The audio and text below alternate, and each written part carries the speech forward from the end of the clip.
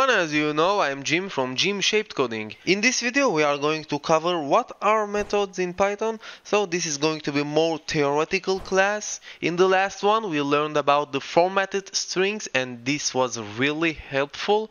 I really hope you practiced it well, but pay attention that this ain't gonna be some more built-in functions like print or like input. Alright, so this is going to be a little different.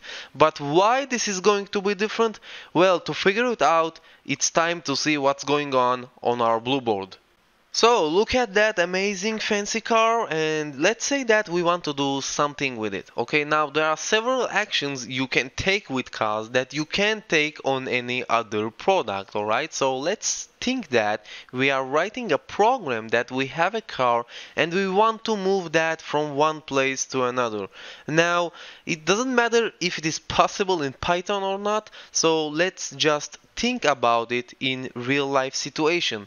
Well, you can drive your car because this is why cars are made. Okay, the cars are made so you can drive with them and arrive from one place to another, like this car does right now. But what if I put a ball in front of you and ask you to drive a ball? Is this even possible? No, you can't do that. Okay, so this is an action you can't take when you have a ball because this is not that kind of product like the car. But for sure, if you want to take some other actions with the ball, like to throwing it or to kick it, this is something you can do. So you see, my point here is to tell you that each product in our real life has its own actions and you can't do each of the actions in any product. So this is the exact same thing when we refer this to Python, and let's see how this is the exact same thing. So we have here two variables, one string and one integer, and I'm interested to print them. Now what we want is to print the name in all uppercase. So this is, for example, a special method or action that I can take only with strings. So let's try to do that with the name variable. So all I have to do is hitting here the dot sign, and right after that all the special methods appear to me in a drop down. So each one of them that are marked with an M letter, it is a method that I can use. So let's click the upper method, and then if I print this, you'll see that I get Python for beginners in all uppercase. But if I go down to the number and hit the dot just near of it, you see that I get totally different methods. So now we understand that different types of variables have different methods that we can use. So let's jump on to a similar example, but also talk about another important thing that we must know. So let's just delete all of this and print this thing.